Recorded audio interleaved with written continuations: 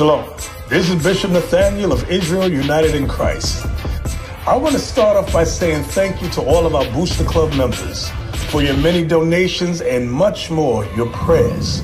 We visited faraway countries and strange lands. We've even spoken to dignitaries and were detained for spreading the glorious gospel in Cuba.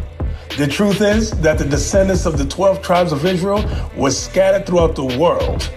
Help us on our journey as we continue to raise up the nation of Israel. 12 tribes worldwide. Join or donate today. Shalom.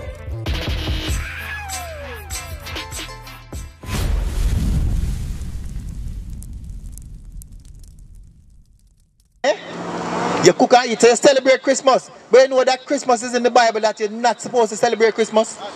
Alright, give me that. We're going to find it. He's going to find it. Jeremiah 10. We're going to show you that Christmas is a King's. These are the Holy Bible. You understand?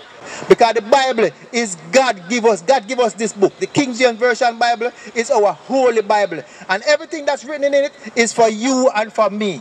You understand? You are the children of God. You understand? And God give us this word to give to you. You understand? So sometimes a lot of people, they don't know it. But listen, this is what the Bible said. You have it? Read. The book of 2 Timothy chapter 3 verse 16. All scriptures is given by inspiration of God. The Bible says all scriptures, all of this book was given by inspiration of God. So special man, God gives special man authority to write this book. That's right. Yeah. That's just I'm reading it while I read it again. 2 Corinthians chapter 3 verse 16. All scripture is given by inspiration of God. This version, the King James 1611, is not tampered with. You have the same people who murdered us, the so-called Jews. Rudolph Murphy, he's a Jewish man. He's the one who is responsible for the NIV version. They will take out scriptures. You would find scriptures missing from those books. The later versions, those versions are the ones being translated by our enemies. They change meanings and they change verses and they take out verses. Do you know, in the Jehovah's Witness Bible, how many is over 30 scriptures in the New Testament alone that is missing? But the King James 1611 is found to be the most accurate. Alright? And it was translated, it was authorized by King James. He's a black man. Contrary to popular beliefs, King James is a black man, and we can prove it. But just to as the brother is bringing, I'm going to bring him back up. But your history is found here, sister. This is your photo album, and this is what they don't want you to know. All right, go ahead. Yeah. So it says all scripture was given by inspiration of God. You understand? Read it again. One more time. All scriptures is given by inspiration of God and is profitable for doctrine, for reproof, for correction, for instruction in righteousness. Profitable for correction. You understand? For reproof. You understand? In righteousness. So we're going to give you one of the correction now. What you understand? In righteousness in the Bible about Christmas. Give me that.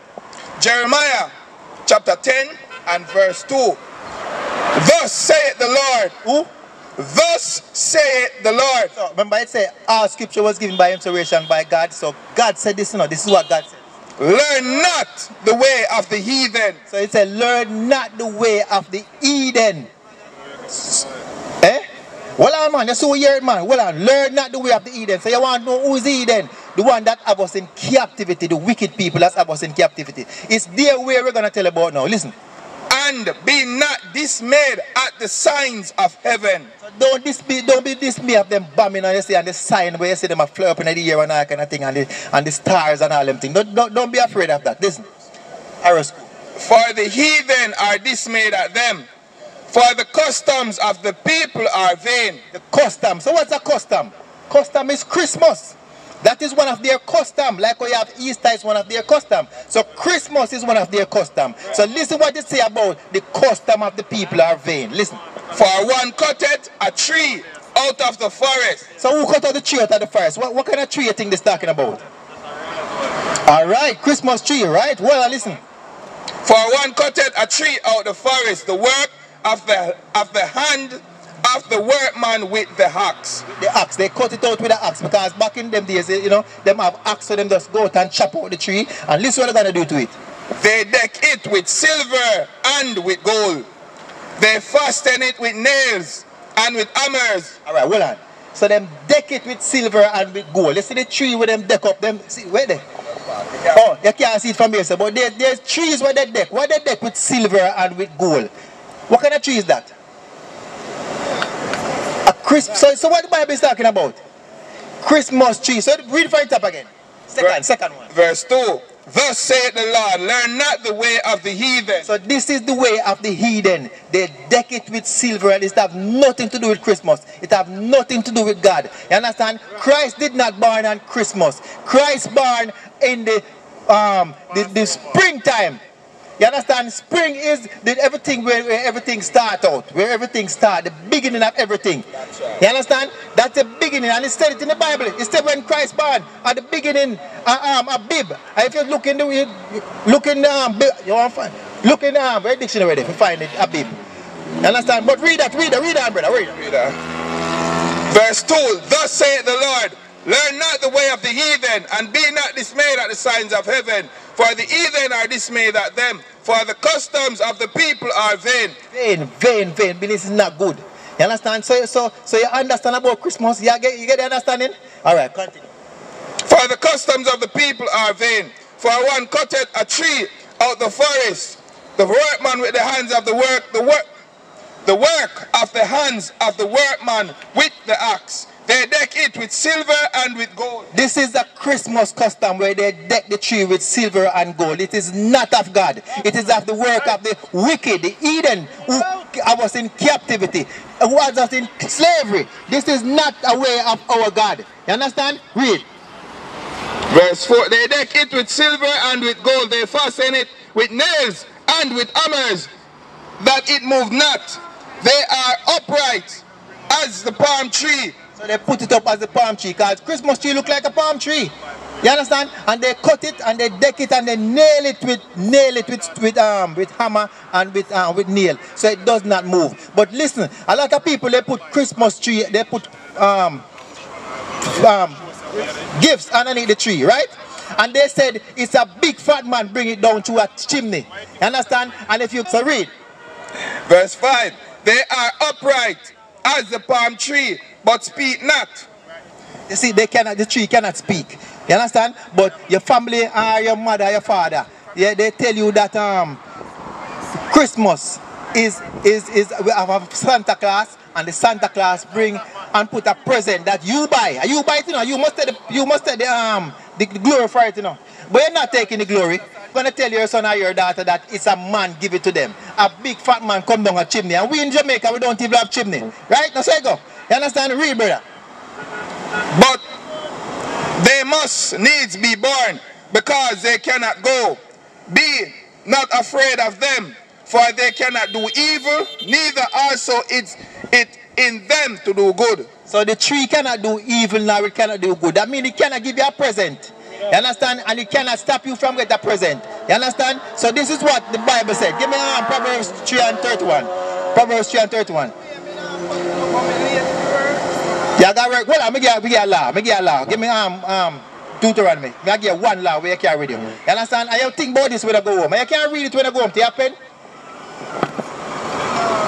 See a pen? You can't write down that scripture when I go home and read it. Read it when I go home by yourself. You understand? And think about it. Read. Deuteronomy chapter 22 and verse 5. The woman shall not wear that which pertaineth unto a man, neither shall a man put on a woman's garment. So what is a woman garment that man wear? No, a woman garment that man wear. Eh? Yeah, man put on dress, no? Alright, what is that man garment that woman wear? Alright, so the Bible says if a man put on a woman garment, that is abomination. So if a woman put on a man garment, what that is what? Abomination, same way, sister. So the Bible is telling you, don't wear pants because that's a sin. It's simple, you know. The Bible tells us what to do and what not to do. Just like how the Bible says we must not eat pork and we love pork. That's a sin, you know. Because, if you do not do what God said, you understand, you're going to die. Simple. That's right. Simple. That's what we are telling you. So go home and study that thing, and we have number on it. We have a YouTube channel. So check it out, alright? Yeah. So, what did I say? Must wear dress, because that's what the Bible said. Woman must not wear pants, and that's a law. So, what's the nationality according to the Bible?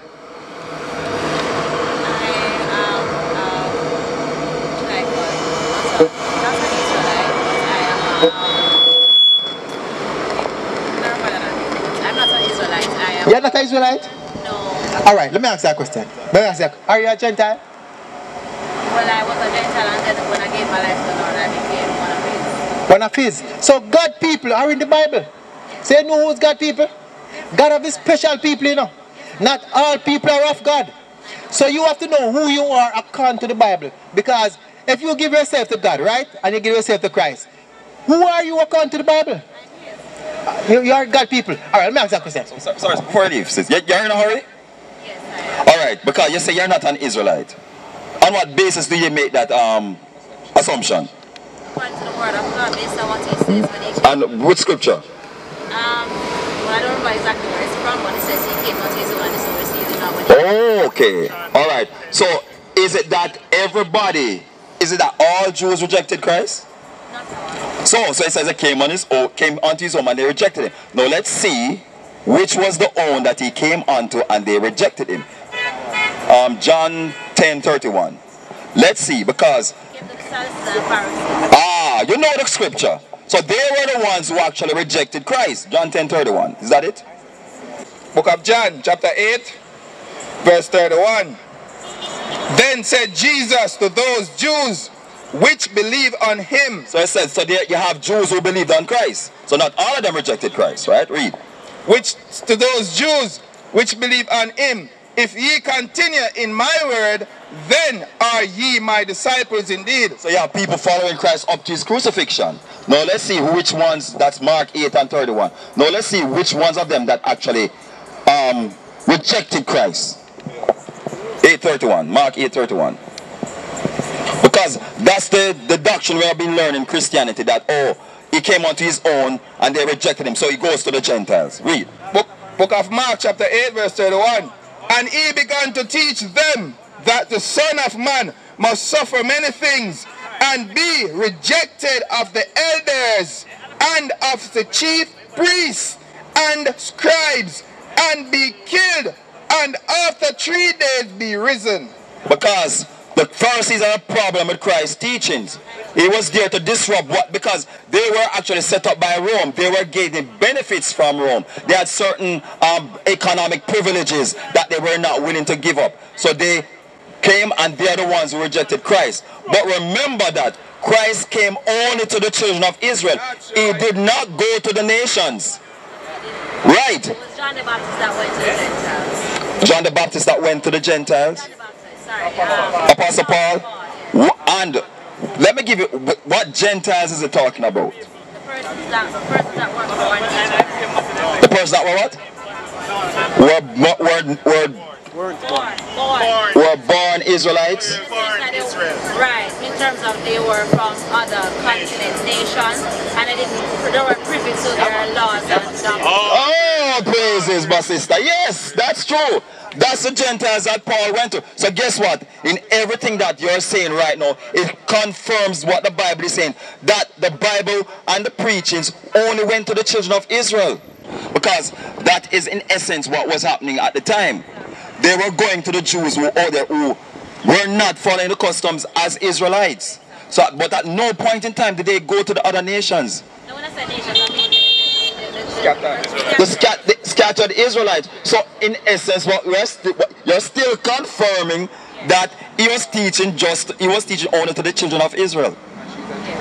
And you, my sister, believe it or not, you are an Israelite. We used to scream black power while heroin was pushed. But at the end of the day, nothing's in vain. IUIC has been given a vision The tents of Judah has risen. Many has attempted the mission. Minor murmuring, omitting, and missing the mark. Just reading that he had the flame of fire in his eyes gave us the spark. We on Paul's mission. We out on the road, purple and gold. From Mexico, Cuba, Haiti, Ghana, Sierra Leone. 144,000 boots banging, concrete crackling. These are our men repented at heart. The scriptures is proof. IUIC, we deliver the truth.